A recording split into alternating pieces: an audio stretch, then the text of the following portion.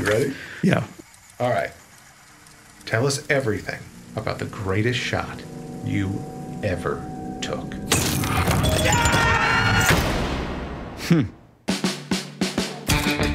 Roger Sharp. I've always wanted to be a writer. Wife, girlfriend, Boyfriend. Divorced, actually. You should be happy. You finally wrote something important. So you're single. Welcome to GQ. If people are going for drinks. Actually, I have a date. This probably sounds weird, but I play pinball all the time.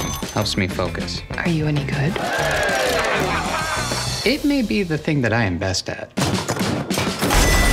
Why are they taking the machines? We got busted. It never even occurred to me that the game was illegal. But for over 3 decades, pinball was banned in New York City. I want to show the city council members that they've had it wrong for all these years. Oh, you're a reporter? I just have a question about the pinball ban, sir. Somebody keep these damn kids away from me.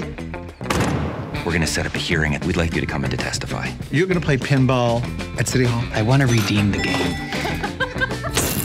That is a game of chance. That is a game of skill. Well,